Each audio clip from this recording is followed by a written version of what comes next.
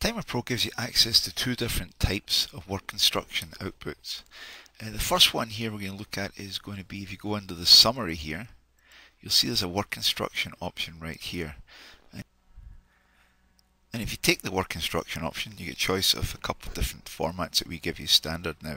These formats here are our standard work instructions. Now the output here will give you one sheet for each of the tasks in your process here. You can see that if I open up, see it's mold parts, stack parts, buff 3 parts. If I open up a work instruction that's developed from this, here's the mold parts, here's the stack parts, the buff 3 parts. In fact, what you can see if I bring these down a little bit here, you'll see that each one of the tasks in your process has a separate sheet here. So they're fully documented within that particular sheet here. So that is the work instruction option that comes off of the summary work instructions here. The second option is the package. A package is used when you've got operations that have got many steps in them, and you might want to break them out into larger groupings. You can see that's what we have here, show all groupings here. So we're using this function over here. You can see the detail here, and each grouping has multiple steps in it. And in this case, what a package does, it creates a summary for each of the tasks in turn. So not for all the tasks, but each one gets its own package here. So if I click the right button here and I select the package, generating the package station here will produce the results just for this particular station here. So that's the difference between the work instruction and the package. The package lets you get more detailed on a particular task if you need to. And the output here will be in the format as follows. So a package has a cover sheet, and the cover sheet contains all the steps. So you can see here part production, setup, cleanup, oven process. And then each of the individual steps are broken down into what we call job element sheet. So here's the elements that go into the job element sheet called part production, the first step.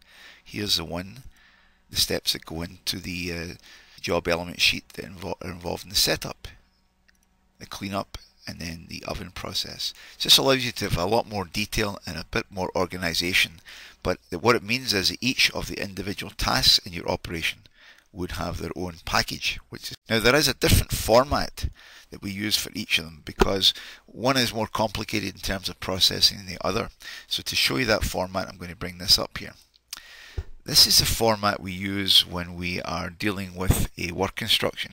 You can put any number of rows at the top can contain the information you're looking for. Any number of columns on the left can contain the information, and the work instruction detail will go in here.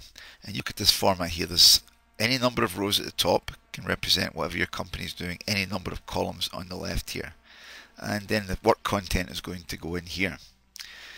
Now if you look at the format for the package though, we only can use the top here, right? There is no left hand column here.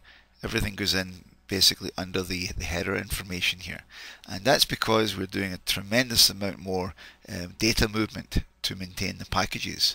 If you can imagine just the complexity, if you move an element from here to over to here, we have to update all the related processes. So it's just more efficient in terms of processing if we had changed the format here.